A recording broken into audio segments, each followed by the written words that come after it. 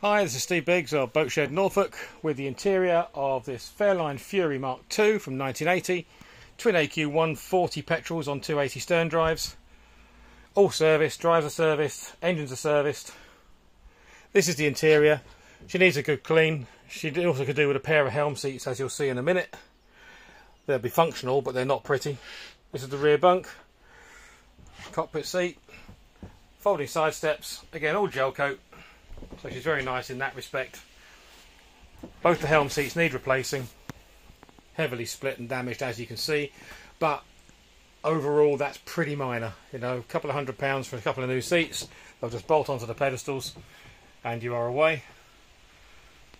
Navigator seat is obviously no better. But bog standard seats you can buy pretty much anywhere. Folding companionway door. All very good. Nice solid wood. The interior is very nice. The walls have been painted. It would have had brown Hessian at some point.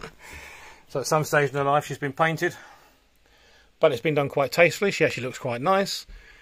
These are pretty good, capable boats. Certainly well built.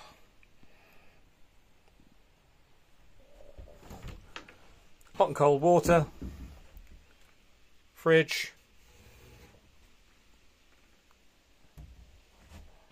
Toilet.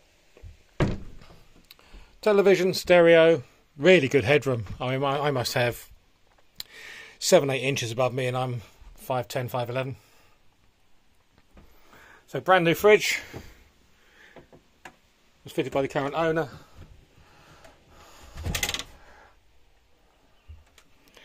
Plastimo Neptune. Oven, hob and grill.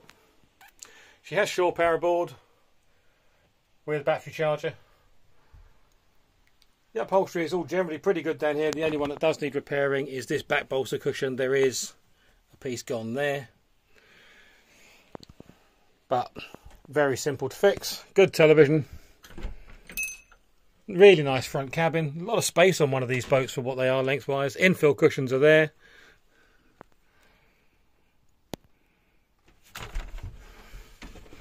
So all nice and dry. She doesn't smell damp. Really quite a lot of boat for the money. Twin engine boat will certainly go very well.